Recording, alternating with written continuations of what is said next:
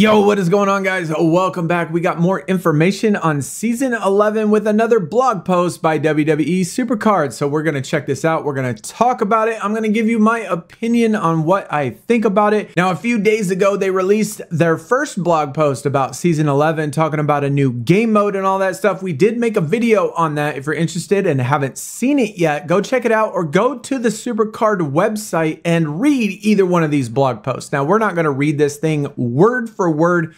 We're kind of going to paraphrase and of course talk about it. But like I always say, let me know in the comments. What do you think about everything that we've learned today? Are you hype for Season 11? Maybe what are some things that you're hoping that they talk about when it comes to Season 11? What are some things you want to see or don't want to see? Either way, let me know in the comments below. So let's get in it. Season 11 is here. New quest system and variants. They're really only talking about two things today. Nothing really crazy exciting, not like the very first blog post anyway, where we talked about a new game mode. So basically what's going to happen is that they're taking tickets and quests and merging them together and basically just getting rid of the ticket store altogether. Now, the reason that they claim that they want to do this, and I'm going to read a quote, I guess. Do you ever feel like tickets and quests kind of overlap a bit? Are you tired of claiming tons of ticket packs, holding onto them for an indeterminate amounts of time, and constantly debating about how you spend them? We are too, frankly. That's why we're merging the concepts of quests and tickets to make one single comprehensive reward system that's designed to make it clear what you've got to do and what rewards you'll get. Now, I mean, I'll be honest, I absolutely disagree with this statement. 100% wholeheartedly disagree with this statement. I mean, at least for me, and I don't know about everybody else, but I'm pretty sure that a lot of people spend all of their tickets in the very beginning of each tier or season, stack, stack, stack, stack, stack, stack, stack, and then when the new season or tier drops, they spend all of their tickets again. And to me, even though the ticket packs aren't the best, and most of the time I pull absolutely trash from them, it's still exciting. And at least for me, it's fun content to make videos on.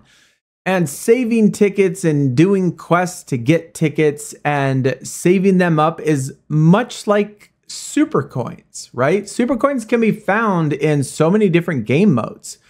You have a super coin store in which you sit there and debate. Do I want to get the PLE cards? Do I want to open up packs? Do I want to get card backs? Do I want to, get these special edition cards? Do I want to waste them on picks? I mean, the debate is there with super coins too. So what they're going to do is that you'll no longer see daily quests and ticket store when you open it up. You're only going to see one single menu. They're going to streamline everything and it's just going to be quests and that's it. They do say that you have 90 days to spend all of your built up tickets. Wednesday, February 4th, 2025 is when the ticket store is going to disappear. They say they're going to leave the ticket packs, how they are, the rewards that are in them. And when we get to the new season, the new tier, I'm assuming that they're going to update with your tier. So if you make top tier in Season 11, I'm just going to assume that, again, just like the old ticket system, that you'll be getting, cards in your tier. But it says once you open up the quest window, including daily quests, you'll be it's kind of similar to the old challenges, where we had daily quests or whatever, but you're going to see all of your quests in one single tab, one single spot. So instead of receiving tickets, you're going to receive rewards for each objective accomplished. And those objectives and rewards will change daily. Be sure to check back what you can earn. Now they do show daily quests right here in their little preview screenshot. And I'm going to have to say I'm obviously less than impressed. Rarity drop pick, I mean, cool. Blue tokens, red tokens, red tokens. I mean, yeah, unless these things are obviously a lot more than what we get on, say, Wild Wednesday. I mean, this is not going to get me too excited. You want me to do, you know, win a male solo match and get one single red crystal? I mean, personally, I'd rather have a ticket. You know, I'd rather all this be tickets, because you could get 10 tickets in a day. And even though that the pack you get for 10 tickets isn't shit, but at least it's something. I mean, you could get cards. But either way, I mean, that's just a screenshot. Not saying all of them are going to be like that. Maybe they'll have other cards in there, other rewards. Maybe those blue and red crystals will be jam-packed, you know, 20 of them or something. I doubt they're going to be 20 per day, obviously. Now, each quest in the quest menu is going to have individual objectives. Rewards for completing objectives and rewards for completing all objectives. Very similar to what we have now. In addition to this, you'll see that the objectives you complete across all quests will grant you objective points. And you'll see that at the bottom of the quest menu. Accrue enough objective points and you'll unlock a unique pack that is guaranteed a card of your rarity. Now again, you know, of course getting pulls in your rarity is cool. That's great. But I mean, I'll be honest, man, I honestly like the tickets. I like opening up the 100 ticket packs. You do 10 tickets a day, you wait 10 days, you get a 100 ticket pack, and that pack you get with the 100 ticket packs, man, you not only get lots of fodder, but it's just more exciting. I mean, it's more exciting. Like, I mean, unless there's cards in these quests, I don't know, man. I mean, getting one single card at the end of the objective points, depending on how many objective points it takes, how long does it take to, you know, if I do all the quests every single day, daily, you know, will I get a card in my rarity every 3 days, every 5 days, every week? Is it going to be every 2 weeks? I guess we'll have to see, but I mean, their whole point behind deleting it, I honestly don't agree. And I think ticket packs are exciting to open, even though they suck. We'll just have to see how this works. But either way, again, let me know what you think about this. Now we got more variants.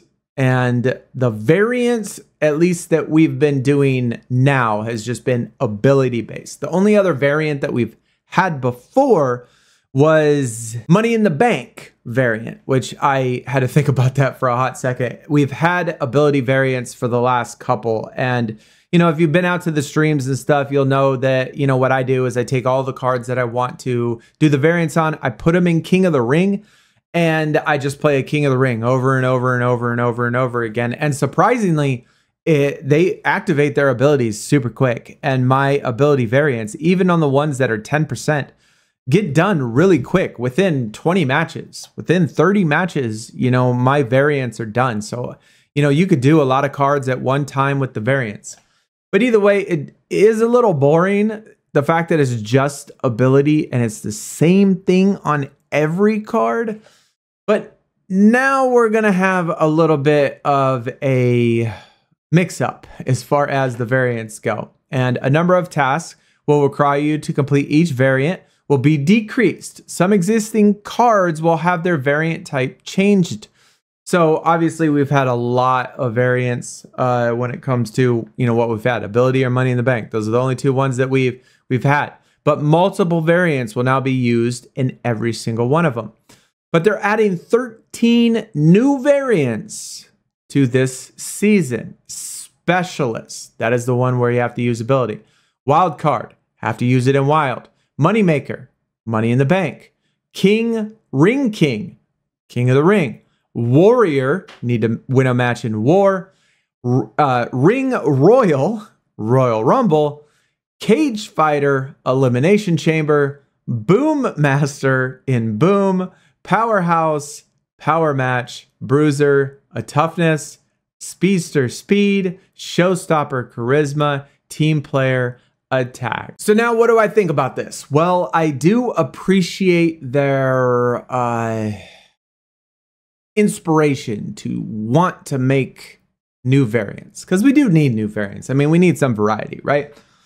There are a couple good things and bad things. The bad things first, I would say, is that, you know, I think it's going to be kind of a pain in the ass if like my first card is King of the Ring, my second card is a Warrior, my third card is a Cage Fighter, my fourth card's a Boom Master.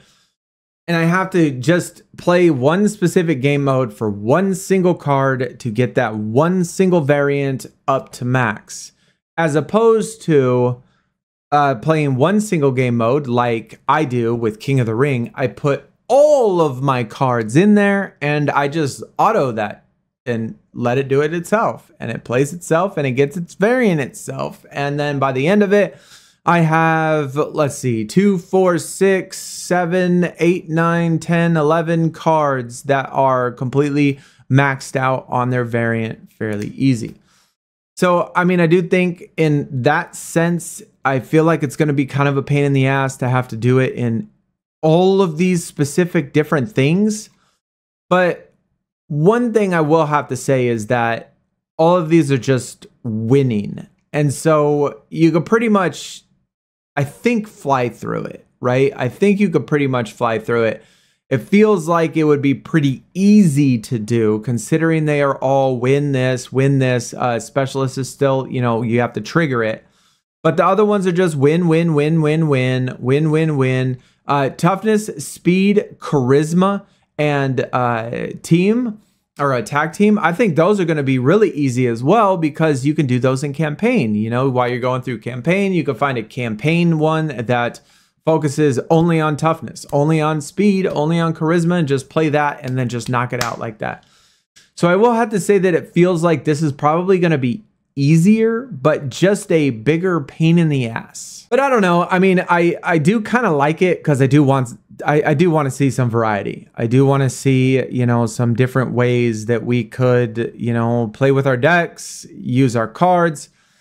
And, you know, that, you know, brings me to a comment that I had before is that, you know, when I said at the beginning of the video, you know, what are some things in season 11 that you would really want to see? And I think, you know, one of the things that I would want to see the most out of everything, you know, when we talked about Boom yesterday and the changes that are being made today, I really need to have some sort of way to use my legacy cards. I need a specific game mode, whether it be in PvP or just something to grind something up.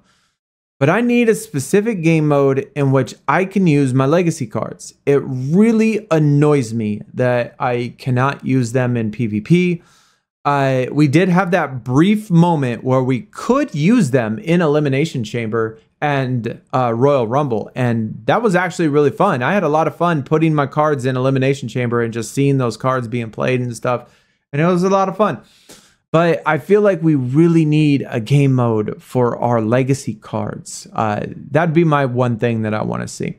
But either way, the rest, we're not far now. Come next Wednesday, we'll be rapidly refreshing our Waiting for Network together. If you'd like some company while we wait, make sure you discover the Discord as well as Twitter.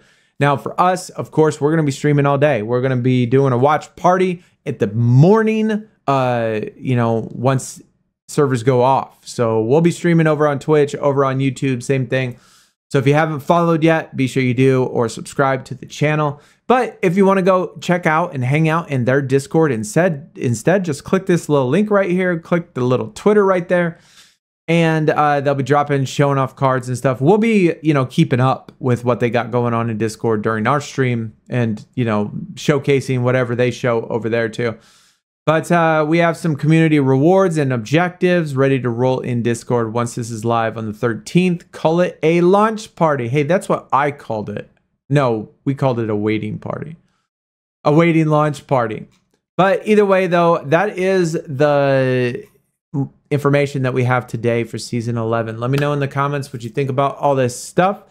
And, you know, some good stuff, some bad stuff, some pointless stuff to me. I don't know. Obviously, we'll get a better idea once it launches. But the quest system thing, I can't say that I'm a fan of right now. But we'll have to see how the rewards are.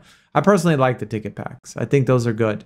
And I like saving for them. And I like the start of the new seasons. And I like opening them. But anyways, guys, I'll see you on the next video. Y'all take it easy. We're out. Peace.